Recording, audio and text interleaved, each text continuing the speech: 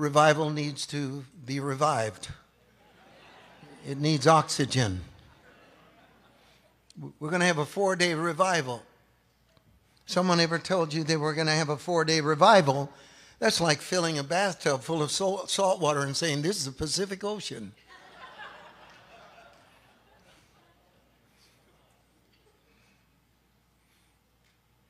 When we have a weekend meeting where we get everybody up, and you've seen them, and the preachers compete to outshout each other. They're screaming and yelling, till you scream faster and better than I can scream and yell. And I watch them, and they're like hyperventilating. And I'm not going to criticize that, because obviously God can use that, and unction is a very real thing. But what I think is dangerous is the fact that it never turns into an actual expression of soul winning and deliverance. One of the things that people remark about us is why, look at me, and I'm not bragging, this is to God be the glory. Why do unsaved people go to your meetings? You get loud. I know, I get loud. People sing pretty boisterous at your meetings, they do. But it isn't for the reasons that you suspect. The body of Christ is kind of attacked by two extremes. The extreme of diluting everything to where the lost don't even know they're in a Christian meeting. And then the idea that this isn't really for the lost, this is for the believer. And they believe this. Here's what they tell you. If we shout enough, praise enough, get excited enough, there'll be a suction of lost souls into our church. Well, lost souls never get into a church accidentally. Certainly not by suction.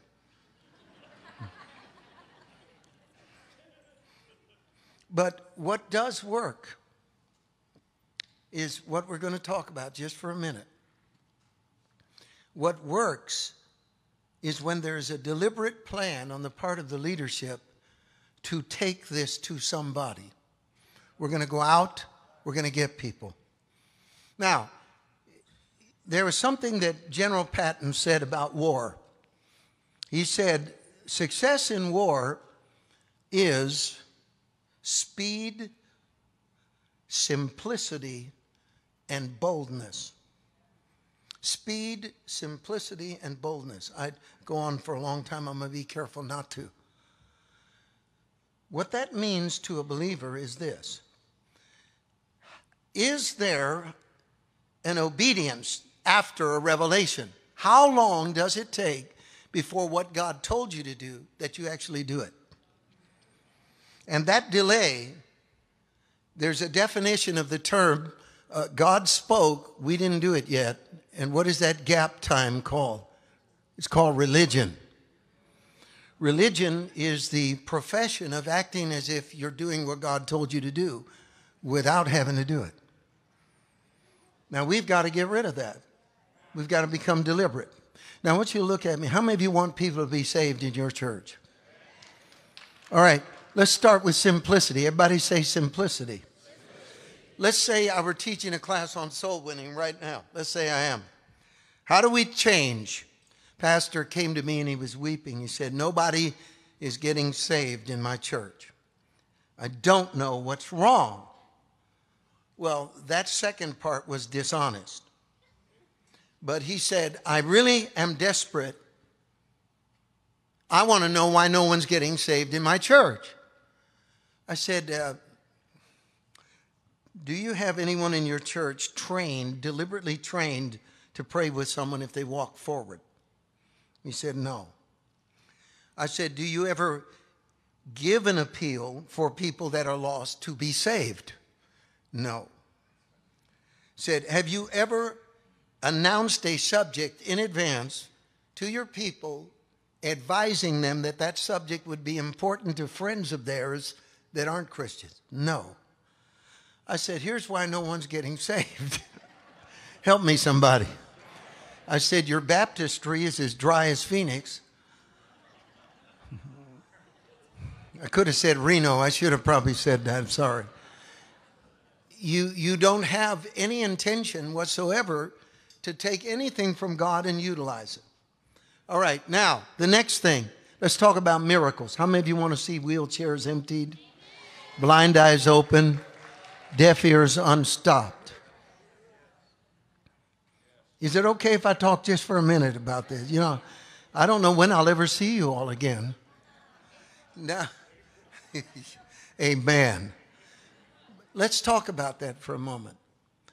Say you're a single woman, and in these days you have to be careful when you bring this up, and you want to get married. You want to marry a man.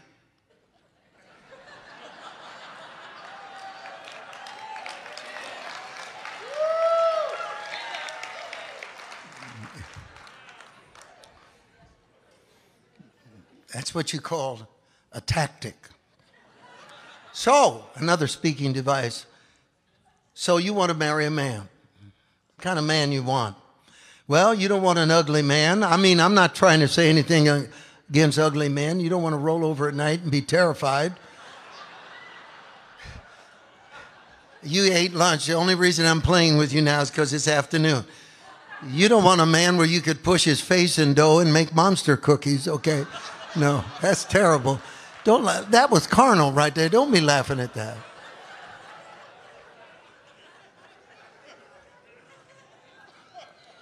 So, this is your dilemma. That's why we need revival, because it's only in revival that you meet those kind of men. You're not going to meet him on Facebook.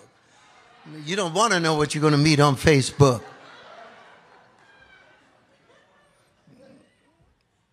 And especially since they don't look like the photograph at all, okay?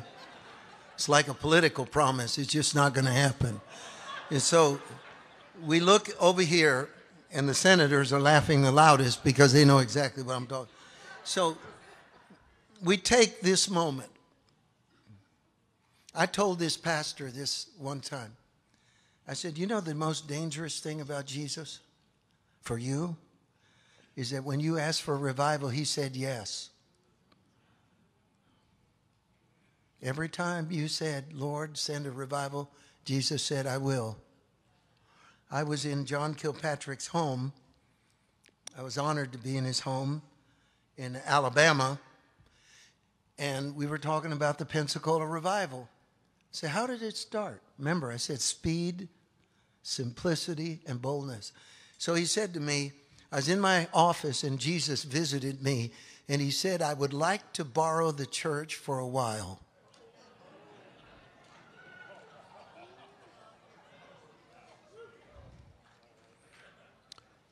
And then the second thing he said is Jesus said, I will pay my own way. Every single time that you ever prayed for revival, Jesus said yes. So why didn't it come? Because the thing he said for you to do, after that, you didn't want to do it. For many, many months, Bill and Benny Johnson had meetings on Thursday night in Bethel. And I never met anyone that wanted revival more. I asked God, the only reason I want you to give Bill revival is because otherwise he's going to die.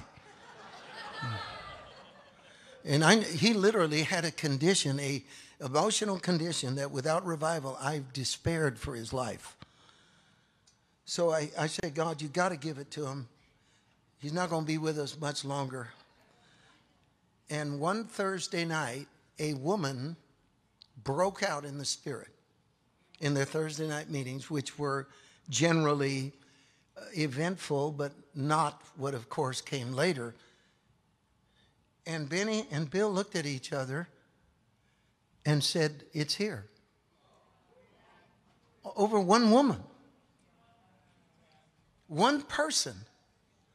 See, don't be aware of asking God for revival because he'll say yes.